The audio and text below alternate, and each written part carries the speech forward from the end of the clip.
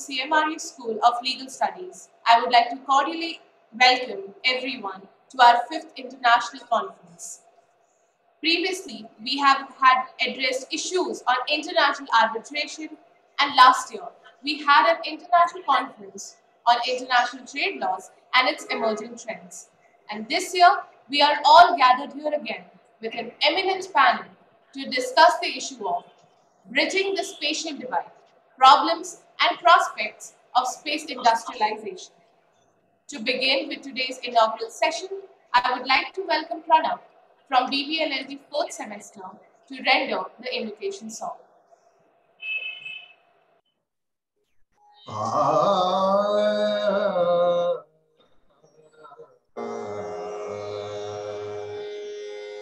Jaya Ganesha Gananath Dayale Jaya Ganesha Gananath Dayale Sakala Vegana Kara Dora Hamare Pratam Dhare Jo Dhan तुम्हारो तिनके पूरण का रजसारे जय गणेश गणनाथ लंबोधर गजवदन मनोहर कर त्रिशूल परशूलन धारे रिद्धि सिद्धि दो चवर दुलावे मूषक वाहन परम सुखारे जय गणेश गणनाथ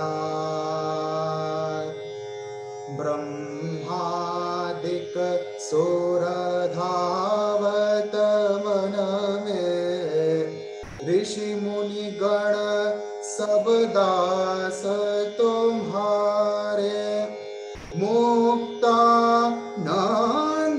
सहाय करो प्रभु भक्त जनन के तुम रखवारे जय गणेश पमरे मपमरे सा जय गणेश सनि धप मपदनि धप मपदनि धप मनि धप पमरे मपमरे सा जय Ganesh Gananath Gananath Gananath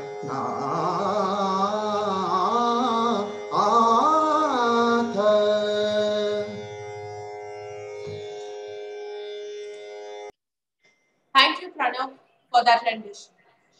I now humbly welcome our Honorable Dean of CMRU School of Legal Studies, Professor Dr. T.R. Subramanya, for the welcome address. A very good morning to all the learned participants and distinguished guests who are present here on this occasion. Over the years, the space atmosphere has grown immensely. It was for the first time an international convention that was adopted in the year 1919. And afterwards, the members of the international community did not look behind. They were way ahead and have been adopting several international conventions to regulate the space atmosphere. Now, in situations like this, several conventions came in. Now, in the year 1928, one convention came. Thereafterwards, several of them, 1967 Space Treaty is a major step. Then came Astronauts Convention. Then came, before that, the Hague Convention, the Brussels Convention. All of them have been able to do something good for the benefit of mankind. But then we should know it was Arvid Pardo in the 1970s in one of the conferences pointed out that the area beyond the national jurisdiction should be declared as common heritage of mankind. Overnight, the young scholar became a hero, and the principle of common heritage of mankind has been followed all through. But then today we receive rumors. And these rumors, if they are true, it is dangerous. Now, most of the states who are supposed to be advanced and they have the technical know-how and the research capability, unilaterally they try to intend to they exploit the space and celestial bodies. Now, this will not lead to good order in progress. Now, most of the activities thus far have been taking place with consensus and multilateralism should prevail. Now, this is the background. And many of the participants, learned participants, most of them are brilliant scholars with immense experience and notable contribution that is made to the law space are here with us. On behalf of the CMR group of institutions, I welcome our Honorable Chairman of the CMR group of institutions, Sri K.C. Ramamurthy, IPS and member of the Parliament, Rajya Sabha. And it is this man who is responsible in building up the institutions. And today it has grown immensely. And with almost a population of nearly 22,000 students from the lowest to the top. Now, I also welcome Sri Registrar of the CMR University. I also welcome all the office bearers, distinguished deans, and statutory authorities of the university. Then in addition to this, it is my immense pleasure to welcome the distinguished invitees to this function. More than this, we have two important guests. One is the chief guest, who is Armel Kerrest, and who is Professor Emeritus of the French universities. And when you look at him only, you come to know that he is a scholar of such a nature and contributed so much to the development of law, especially in the aviation. And we are honored to have him. The moment we approached to Sandeepa Bhat, he has agreed and he has consented and he is with us. On behalf of the CMR group of institution, on behalf of the CMR School of Law, I deem it a great privilege to welcome you, sir. And we are honored to have you again. And another important person who is the key figure, as always, is Dr. Sandeepa Bhat. Dr. Sandeepa Bhat is a professor of law at the West Bengal National University of Juridical Sciences, Kolkata. And he has, right from its LLM stage, infatuated with space. And he is doing and running a center on space law in the University of Juridical Sciences. And many of the scholars who are able to make it are through his connection. And I also welcome you and thank you for delivering, to be delivered, the keynote address. Thank you once again. All the members who are present here, all the members who have joined for the group and to witness the entire session, all the members who are likely to take part in present papers, and anyone who is left are also being welcome to this function. Once again, best wishes for the whole day. Thank you.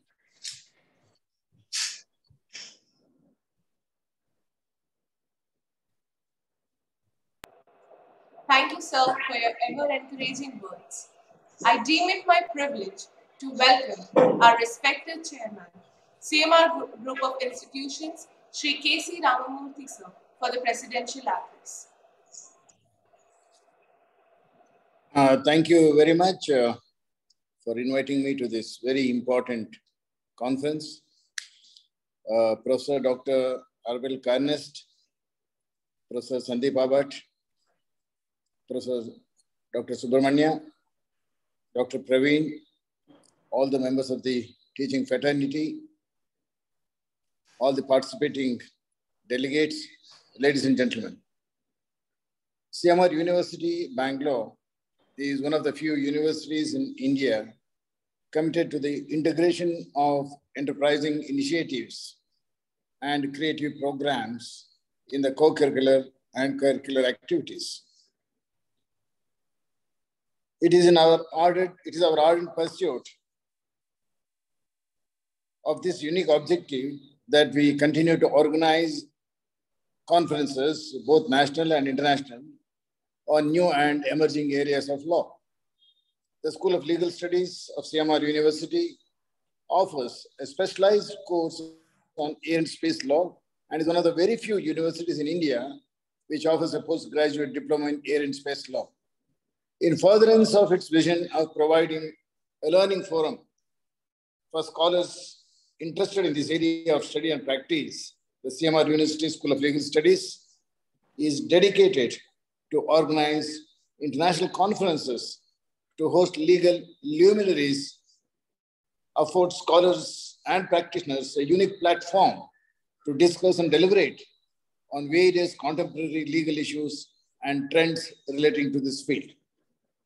CMR University School of Legal Studies inaugurated the International Conference on Current Challenges in Aviation and Space in 2019, followed by the International Conference on Aviation Law in 2020, and the International Conference on Emerging Trends in International Trade Law in 2021.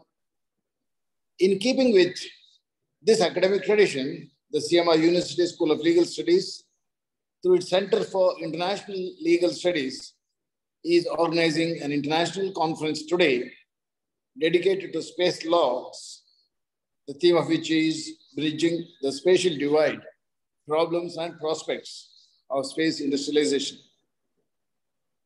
Friends, I feel space, which has been an exclusive domain for the public sector for many years till very recently, is finally opening up to private sector in India also. The government's policies have enabled private companies, private enterprises to provide services pertaining to putting things into orbit, supplying materials to ISRO and other organizations, launching satellites, among other activities, on a commercial basis. Satellites are extremely pragmatic and dynamic instruments. They are completely revolutionized almost all the aspects of human existence. They have impacted the way countries navigate, communicate, protect their borders, forecast agricultural production, and mitigate disasters. They are being deployed in the development of citizen-friendly technologies such as over-the-top platforms, telemedicine, and smart cities, among other domains. Therefore, it becomes very imperative to understand this branch of law. And for the same, we have speakers from all over the world and India as well who have closely worked in this area. It's a very important area which needs, and it's a fresh area. There's a lot of activities that need to go on in this area in the days to come, and the space laws need to be properly structured, organized, and implemented in the days to come. On behalf of CMR University, I would like to extend my sincere and heartfelt gratitude to all the speakers who have got immense expertise in air and space laws for accepting our invitation to be a resource person for the international conference.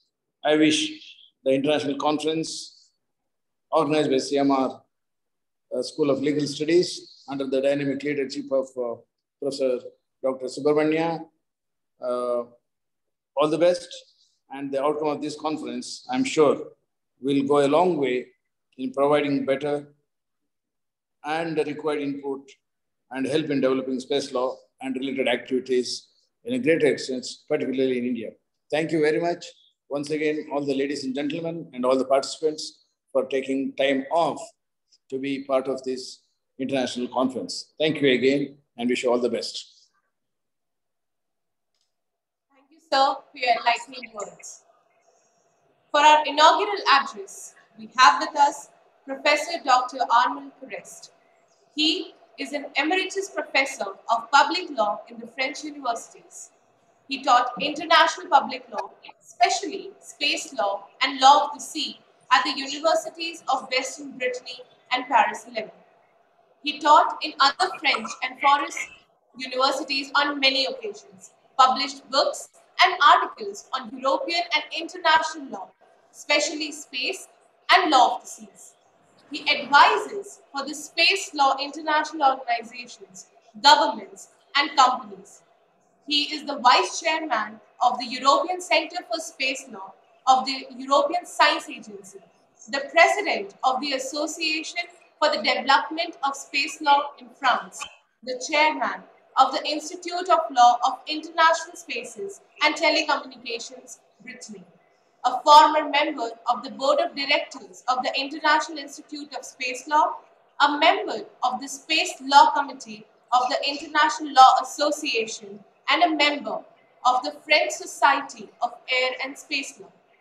He is a member of the International Academy of Astronautics and a corresponding member of the Air and Space Academy.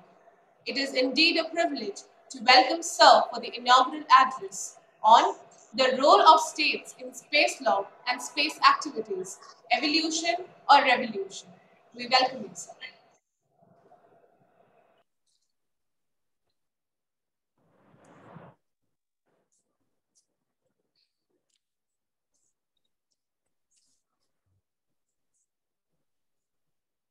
Thank you. Good morning. Can you hear me? Yeah. Yes, sir. Okay. Thank you. It's a pleasure to be with you. And despite the fact that in France it is, as you mentioned, extremely early, and I'm amazed to see that we are having a lot of technical solutions, but we cannot manage to change the fact that the time is not the same in France. And it shows a rule which I always tell my students, is that above the human laws, we have got the physical and the law of nature, which makes that, for me, I have to wake up during the time where you are already having sun and being in the full day. So it's important to keep that in mind, that we have the law of nature above the human laws. Well, for the first remark. I choose to speak about the role of states at the time when private activity is increasing in the field of space.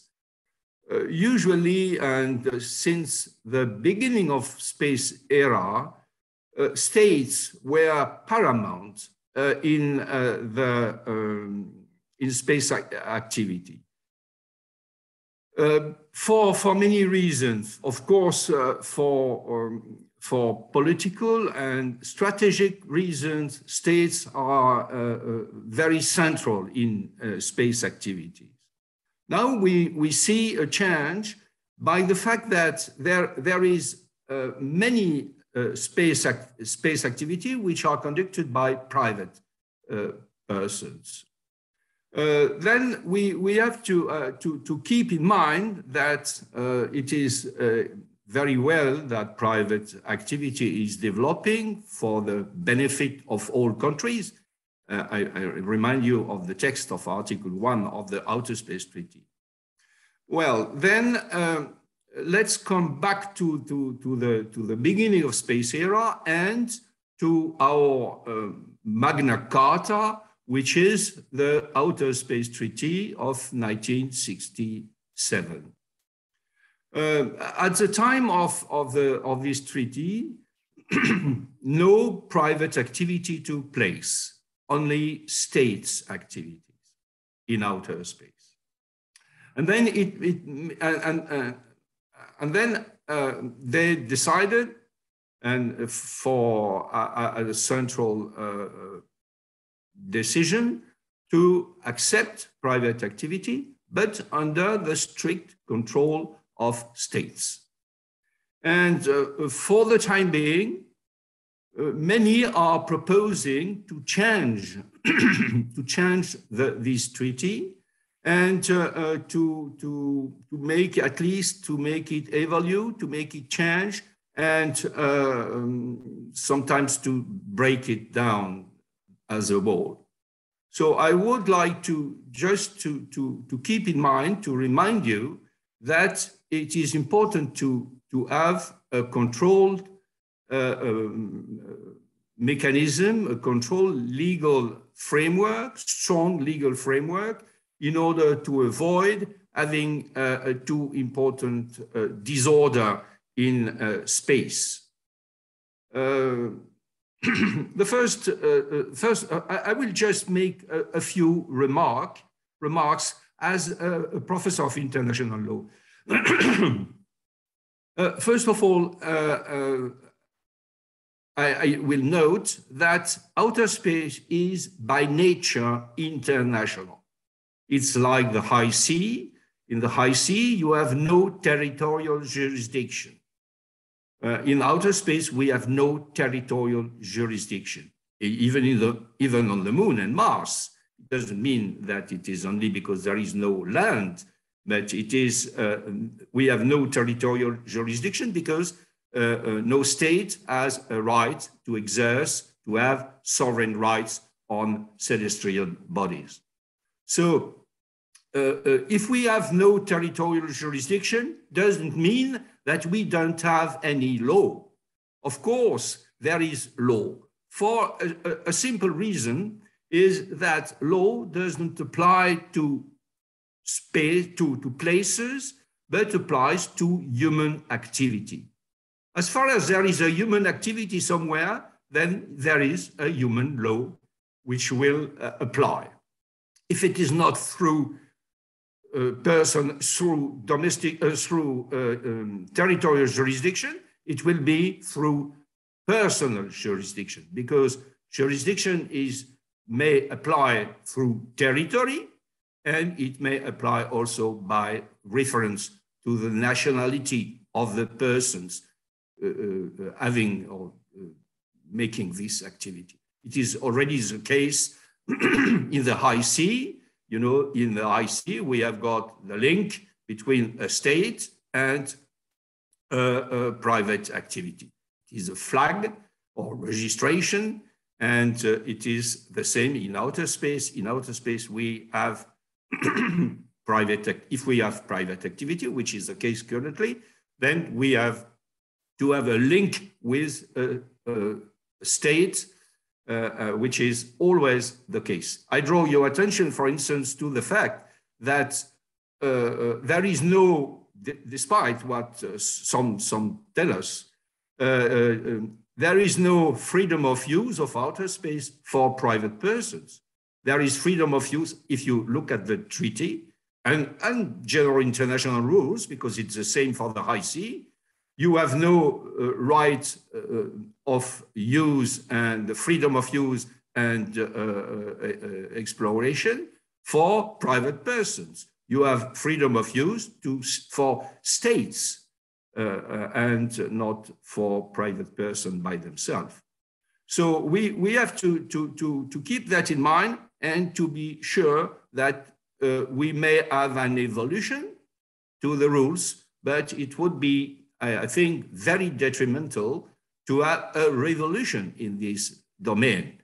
And I think that the role of state has still to be maintained, and that they have to have a strict control over the activities, even if they are conducted by very rich private persons. It is important for many reasons. It is important for implementation of the main principle of space law, which is in the beginning of the outer space treaty, which is that space activity should be conducted for the benefit of all countries, in fact, of all people. And it's important to keep that in mind. If we accept that some very rich people are going to decide what they want just because they are extremely rich, it has nothing to do with democracy. It has nothing to do with international law. It has nothing to do with law. So it is important to keep that in mind. I will come to the Outer Space Treaty and make a precision about the role of states within the Outer Space Treaty. There is two main roles which is a guarantee or which is accepted for states in the Outer Space Treaty. The first one is Article 6 of the Outer Space Treaty, which make the states responsible for national activities in outer space. And it is important to keep that in mind. If we come back to the drafting of the text, we have to remember that it was Cold War. And during Cold War, we had the opposition of two systems, of course, two states, United States and USSR, we had a competition and opposition between both of them. But then the consequence of this opposition was that international law was accepted. And the states wanted to have a treaty, which is the Outer Space Treaty, and accepted to have at least bilateral discussions. After the fall of the USSR, we had an important change, which makes that one state had the capacity to impose its will and to impose the law as a law applying to international activity, which is a little bit problematic, as we may see in the current dramatic evolution in Europe. So Article 6 of the Outer Space Treaty makes states responsible for national activities in outer space. It was an interesting compromise between the position of the USSR wanting to refuse any private activity in outer space and of the USA and Western countries wanting to accept private activities. So it is one category, which is national activity. And for them, those activities, states are responsible. It means that they have to control and they have to authorize and supervise, which is expressly indicated in Article 6. They have to authorize and supervise any activity for non-governmental entities, which means that it was for private activity. So the rule is still applies still now, because Article 6 of the Outer Space Treaty is very central in current space law. This rule applies to outer space, means that all the orbit, what late professor and regretted Professor Bing Sheng wanted to call void space in order to make a distinction between outer space and the orbits around the Earth or anywhere else, and the celestial bodies.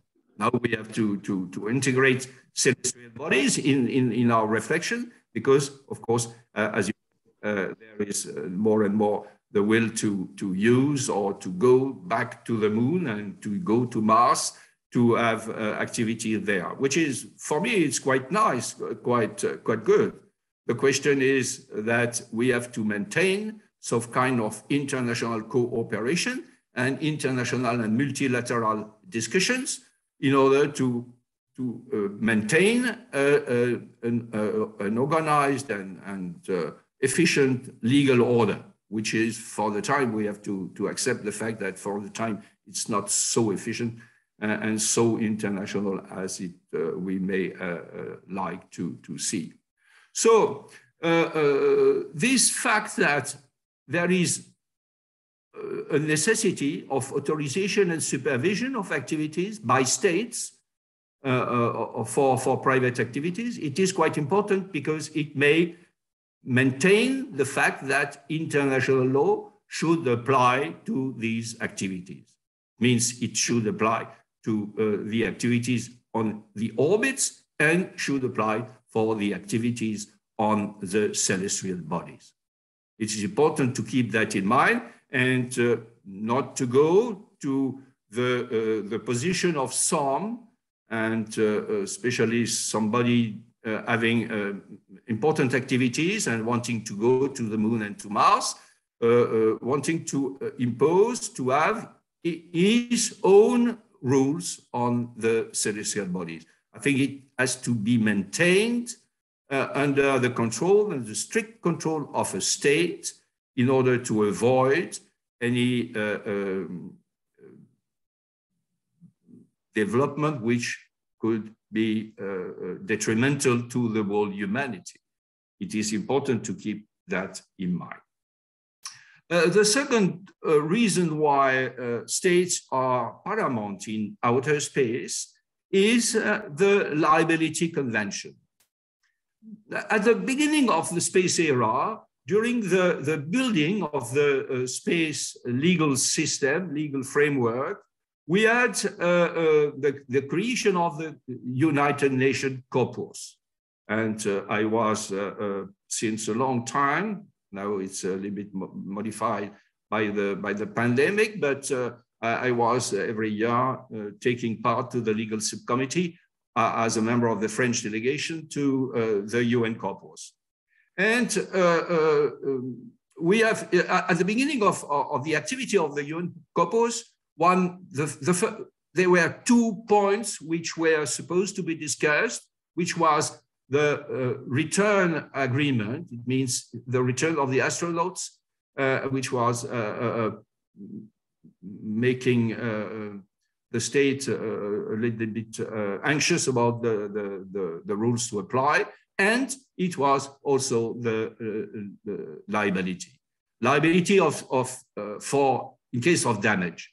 I have to remind you that at the time of the beginning of space era, only 2 states was really having important activities in outer space, and some others like India, for instance, or France or China, of course, were now involved in space activity. But at the beginning, only 2 states were taking part, and still now only a few states are taking part to the space activities. And if they want to do something, then they have to make it acceptable to other states. Especially at the time of Cold War, they had to make it acceptable to other states. And in order to make that acceptable to other states, states not taking part to the adventure, then they decided to have a strong and important convention, which was the Liability Convention. And the Liability Convention make the potential victims on Earth protected. It is very protective for them. It means that, and it's the only case where you have such a liability, such a strong possibility to indemnify potential victims.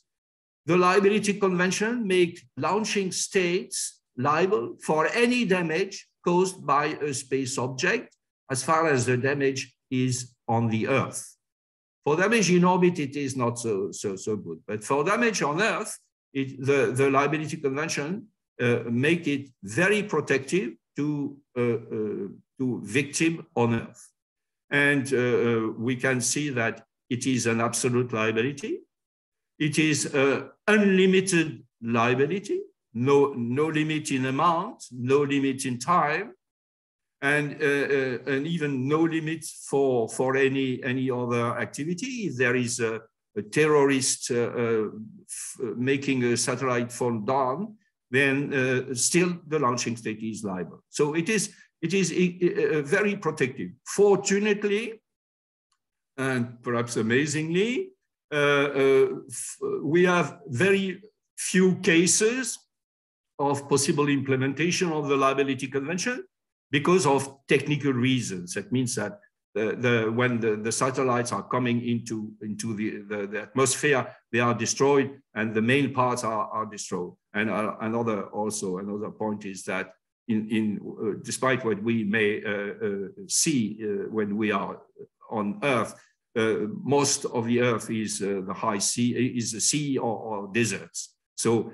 for the time being, we have no important accident despite the falling of a satellite on Canada a long time ago. So then we have got the liability of states. Not, of course, it doesn't mean that private actors are not liable, but it means that there is a safety net, there is a protection by a liability of states, to be sure that in any case, if there is an accident, somebody is going to indemnify the victim. And it is also a very important point. It is to be sure that in any case, somebody is going to pay.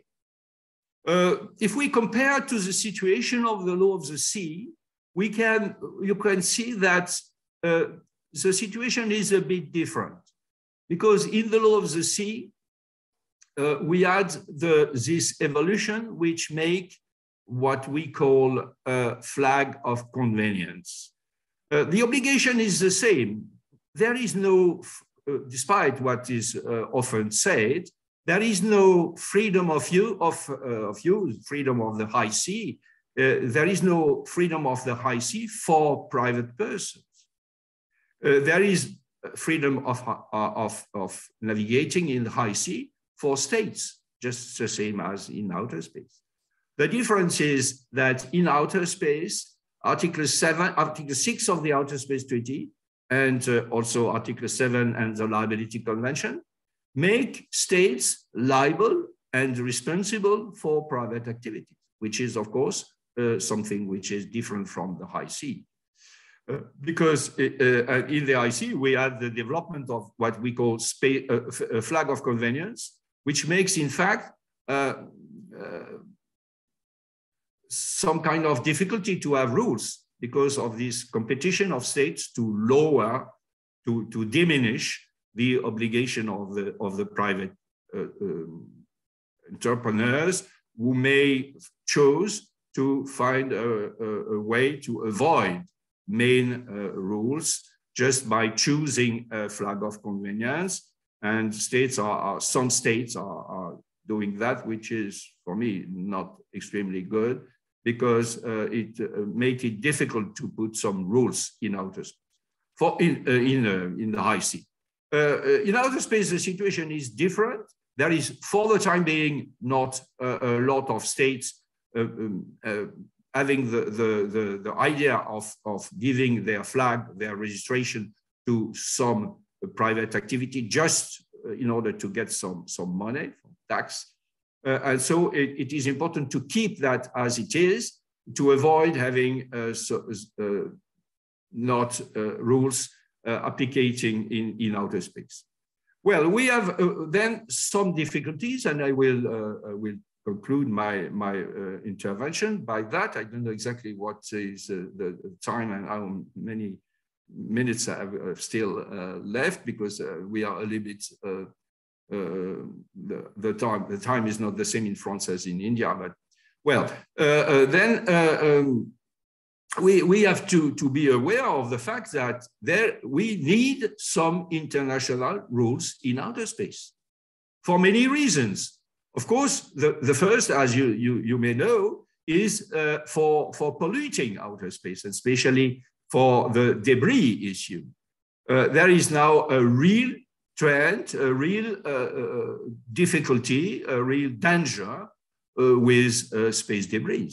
And it will be a necessity to rule the space debris and to try to avoid having too many debris created in outer space, especially in the low Earth orbit, where there is some risk to have the creation of so many debris that outer space may be extremely dangerous and in some years even blocked for use because of the creation of the debris.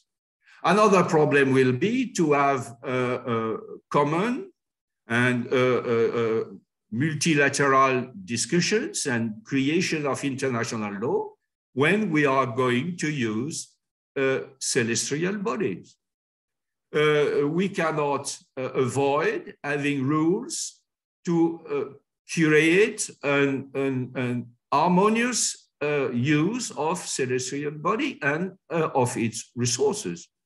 We see already some states claiming, in fact, they are trying to claim the resources, and in fact, claiming the resources, they are claiming the land. How can you claim resources without having any legal rights, legal sovereignty on the territory? Nobody has ever done that. If you have a mine in India or in France, you can say that somebody is going to take the resources and say, oh, I'm not claiming for the land, I'm just claiming for the resources. You know, for me, it's a joke. It's a bad joke, but it is a joke. You cannot claim for resources without claiming for a sovereign right on the land. So we need to have some international rules. And I will not speak too long. I will try to respect the time which has been given to me. But and then to answer the question whether we need a revolution or an evolution, I think that yes, we need an evolution of space law, but it would be extremely dangerous to put Outer Space Treaty out of the way and to change it too profoundly. We have to try to have multilateral discussions, and it is extremely important to keep that in mind. I am sorry, perhaps I am old and I want, and now I am an old professor of international law, but when I see what happened in Europe for the time, I think that multilateral discussion and international cooperation is extremely, it is quite a necessity. You know, sometimes I'm really ashamed to see what is the state of the earth that I am, and we, the people of my generation, are leaving to our children and grandchildren. You know, I have many, not many, but some not a good situation. So my hope is that we are increasing international cooperation, and we are now entering into the will of having cooperation, international cooperation. For the time being, I am sorry to tell you that I am not extremely optimistic for that. So thank you to have listened to me. And now, of course, I will be pleased to answer questions if there are some. Thank you. Thank you so much, sir. For our keynote address, we have amongst us Professor Dr. Sandeepa Bhat. He is currently working as a professor of law and director of Center for Aviation and Space Laws at National University of Juridical Sciences, Kolkata. He has the experience of researching on 5 major research projects sponsored by World Bank, ISRO, the West Bengal Judicial Academy, Ministry of Justice, and Ministry of Environment, Forest and Climate Change. Apart from being a member of Board of Advisors of Global Network Against Weapons and Nuclear Power in Space, Brunswick, United States of America, he has the distinction of being the member of the American Society of International Law, Baltimore, USA, International Academy of Space Law in Moscow, Russia, and the International Institute of Space Law in Paris, France. Dr. Bhat has published 3 books on space laws and 3 books on medical law. In addition, he has published more than 50 articles in the journals of international and national repute. He has presented over 110 research papers in the international and national conferences, including the coveted International Astronautical Congress, as well as in international conferences held at Jakarta, Seoul, Sharjah, Singapore, Changsha, Paris, Austin, and Southampton. He has also had the distinction of being a member of Indian Space Research Organization's Expert Advisory Group for drafting the National Space Act for India, I now welcome Sir for the keynote address on space commercialization and legal regulations. Thank you, Honorable Chairman CMR Groups, distinguished Dean CMR Law School, and my colleagues in CMR, my colleagues and friends both within India as well as from the abroad. Very good morning to all of you. It's indeed a privilege to be part of this particular conference, which has been organized on one of the contemporary areas with respect to the space activities, the space commercialization or industrialization, which of course is a hot topic at present. Then what are the legal aspects relating to that is something to be understood by every one of us. All of you must have heard of the popular saying that science soars like an eagle and law drags on like a turtle. I believe that this saying is very apt for space technology and space law. We can find that there has been tremendous development in terms of the space technology is concerned, but law is lagging behind somewhere. We are not having actually too much of developments apart from most of the 20th century development. We have limited developments in the municipal level at present with respect to the space law. In that context, let me just actually highlight on one portion of that, that is the space commercialization and legal regulation. I'll be only discussing about commercial aspects. Of course, there are so many other nuances of militarization and other space-related activities, but my focus is primarily on commercialization.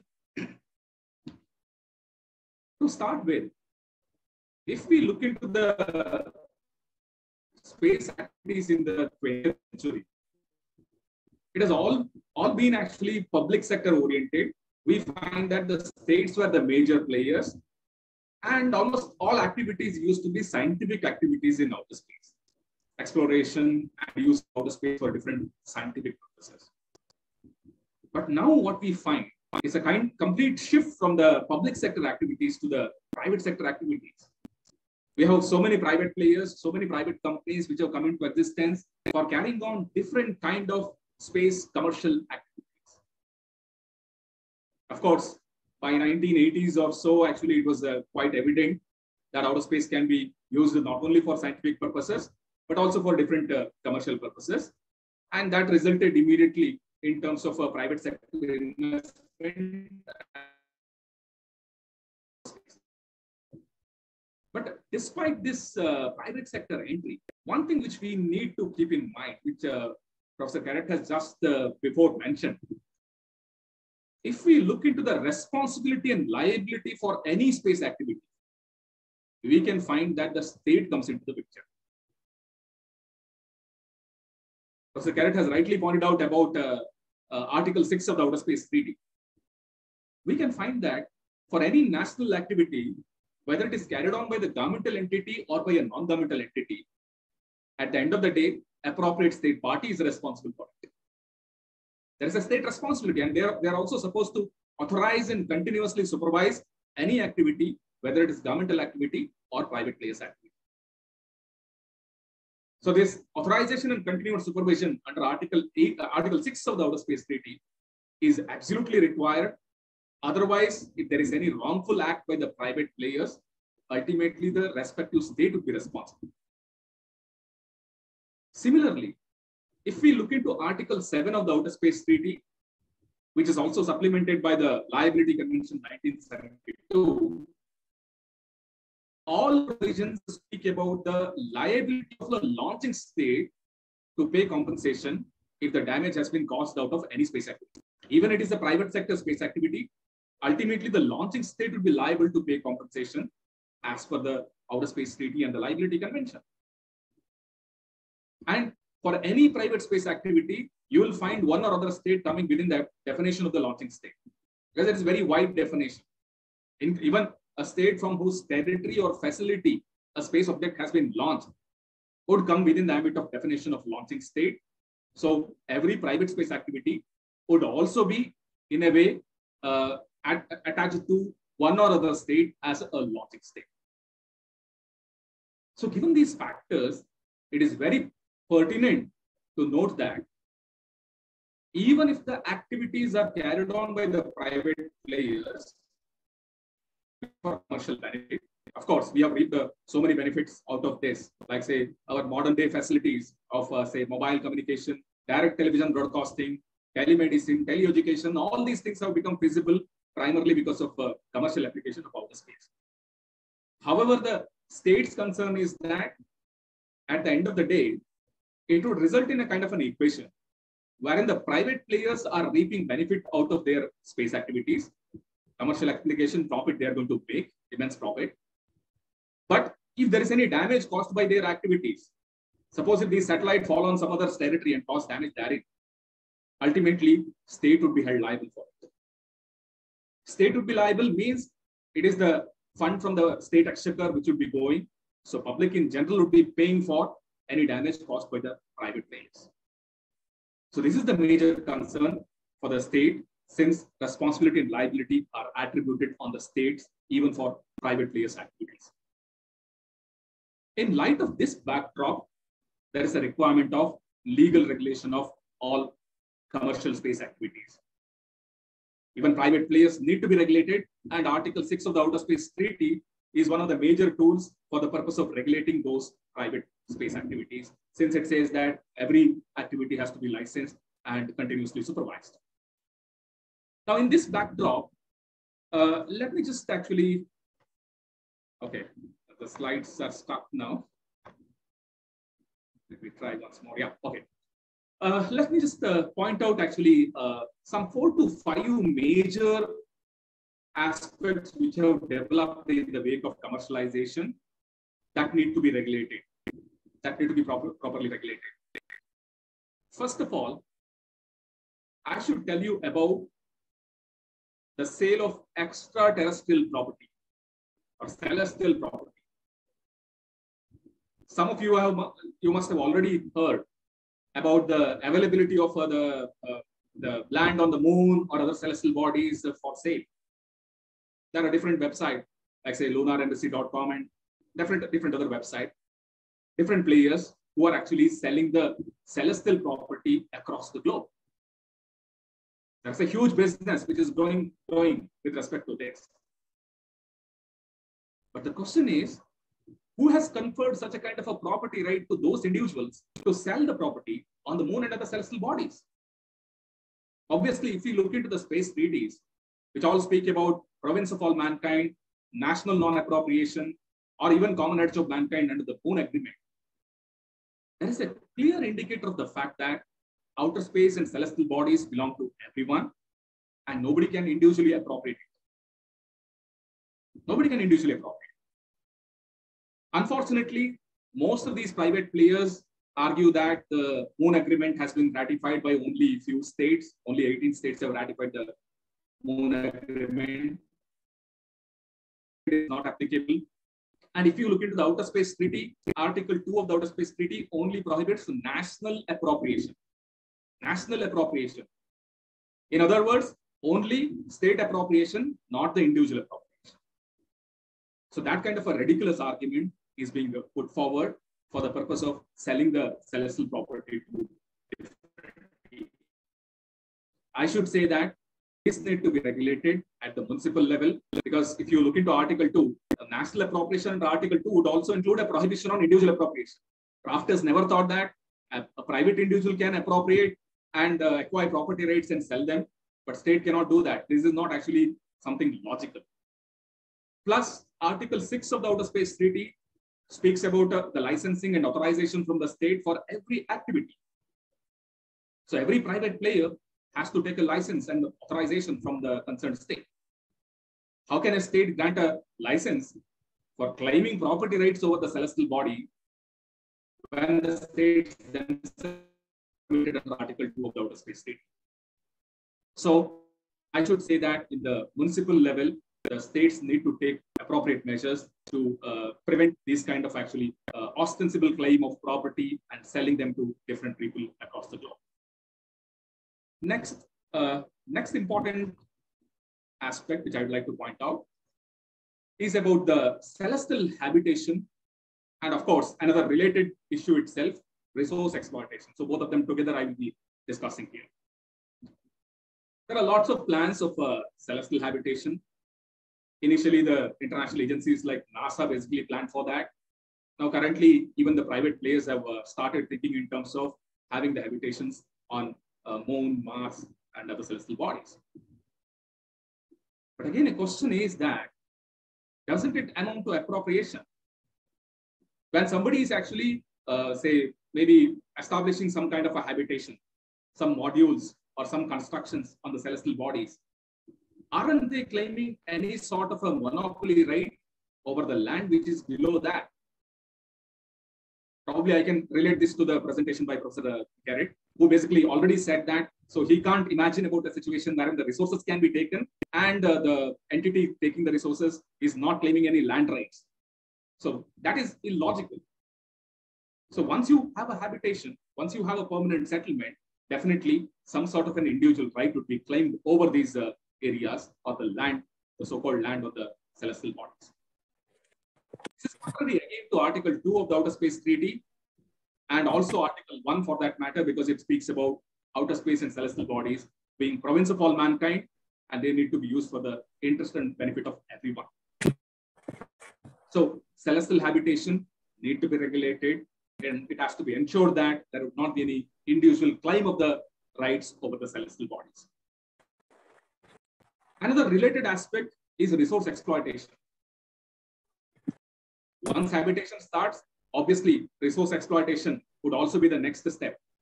Of course, now even without actually habitation, we are finding the developments in terms of resource exploitation. Like 2015, the United States has come up with the legislation for mining the asteroids and also for giving the property rights to the private players. Whoever is mining the asteroid can also claim the property rights over those resources. 2017, Luxembourg came up with a similar law. Middle East countries are also planning for the laws with respect to this. 2020, US has come up with Artemis Accords, wherein they're planning for exploiting the resources from the moon, and they're seeking for cooperation, but it should be regulated, especially because we have already agreed under the space treaties that all celestial bodies and their resources are there for everyone. Common right. If you look into the Moon Agreement, Article 11, Paragraph 5 specifically speaks about an establishment of an international regime to exploit these resources. Not a domestic regime or individualistic approach for the purpose of exploitation, because they should be used for everyone's benefit. So I should say that resource exploitation should not be on the basis of a individual movement like what United States did or Luxembourg did or some other countries who are joining the Artemis Accord are doing. It should be on the basis of international regime, and UN COPUS is already working in this direction. There's a special group which has been established for the purpose of developing international regime. And I would say that actually such an international regime has to be brought in at the earliest for the purpose of regulating the resource exploitation. Then comes the issue of orbital debris, space pollution, or creation of more and more debris. With more and more satellites and more space junk, we are having the greater risk in terms of collision in outer space. A lot of defunct satellites, parts of defunct satellites are all there in the space. You can find a very scary picture of our Earth orbit in the NASA website. A lot of actually the debris you can find in the low Earth orbit as well as in the medium Earth orbit. And each of these debris is capable of creating a kind of a chaos in outer space, especially because even a debris of 1 centimeter, as small as 1 centimeter, can completely paralyze a medium-sized satellite of 5 to 6 tons. Such a kind of a catastrophic impact it may have in the outer space, especially due to velocity. So if we have more and more private activities, more and more private commercial satellites in outer space, without an obligation to remove the debris after the end of life of the satellite, we will be having greater risk of collision in outer space. Greater risk of collision in outer space. And unfortunately, the outer space treaty is very weak in terms of debris mitigation. And we need to have proper norms wherein the private players can be imposed with an obligation to remove their debris. Another important area, or the last aspect which I would like to point out, is about the space tourism. A fascination which has already started. Last year developments, private players are all keen to actually step into this business, especially because of the huge stake involved in the space tourism. Many space enthusiasts have already signed up for going to the outer space, but it crops up two major questions. Legal questions. One is in terms of sustainability. Already the outer space is riddled with so many man-made objects therein, whether active or defunct, whatever it may be. If we don't regulate the space tourism, we are going to add on to the burden of outer space. We are going to have much more objects in the outer space, and the risk of collision or risk of damage would increase by manifold by virtue of these pleasure trips. And of course, we have already agreed under the space treaties that the outer space and celestial bodies should be used for the benefit of everyone, not for personal enjoyment. So in light of that, how far space tourism, that too especially without any proper control and regulation, how far that is actually in consonance with the principle of sustainability with respect to space activities is a debatable issue. So it has to be regulated in the proper way. Plus, there is also a question about operators' liability, since I have already discussed that the liability in the space law, you can find attributed to the state. The launching state is liable with respect to any kind of a damage caused by the activities. So this is problematic because the private players, the space tourism operators, they will carry on the activities, and if there is any damage caused to other states or maybe even to the space tourists, argument of actually state liability might come into picture. Added to that, if there is a possibility of, say, unintended emergency landing of these space tourist vehicle in some other territory, if we go by the rescue agreement, there is a requirement of protecting and returning back the astronauts and personnel to the launching authority.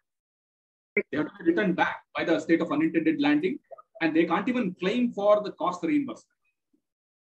This is problematic because ultimately the private players, the big multinational companies, would carry on this business of space tourism, and responsibility would be there on a state of unintended landing to search and rescue the, say, tourists in case of emergency, return them back to the launching authority, even without actually cost reimbursement. This doesn't make much sense. So proper regulation of actually the space tourism, attributing responsibility and liability on the private operators is also something which is very much. So with this, let me end my presentation, and let me tell you that unless and until we properly regulate these commercial activities in outer space, we are going to see much more problems in the space activities. There will be chaos. So in order to ensure that there's a sustained development in terms of space activities, we need to properly regulate both in the international as well as national. That's all. Thank you so much. So with this, I would now request Professor Dr. Vijay Praneshwaran to deliver thanks for the inaugural. Deem it a great pleasure to be proposing the vote of thanks for this inaugural session. It is not the end, it's just the end of the beginning. We still have a long way to go the entire day. At the outset, I take this opportunity to thank our beloved chairman, Shri K.C. Ramamurthy, IPS retired and Member of Parliament, Rajya Sabha, who in spite of his hectic schedule to join us and deliver the presidential address. Thank you very much, sir. We are also grateful to Professor Armel Kerrest. France, it is very early in the morning. In spite of it, sir joined us and shared his expertise. Thank you very much, Professor. We are also grateful to Professor Sandeepa Bhat, as always, closely associated with CMR University School of Legal Studies. Thank you very much, sir, your initiative and endeavors, and we could host this. Thank you very much. And also our beloved Dean, who is leading us from the front, organizing such great conferences. Thank you very much, sir. A good beginning to this international conference. Also thank all the participants for joining in to this inaugural session. 3 more sessions are there. Please join us. After this, you'll have a small break, and then please join us back for the technical sessions. And also thank all the other volunteers and coordinators for having organized and taken this forward and made this inaugural session a grand success. Thank you very much. Thank you, and all the very best. Thank you, sir. With this, we come to the end of the inaugural session.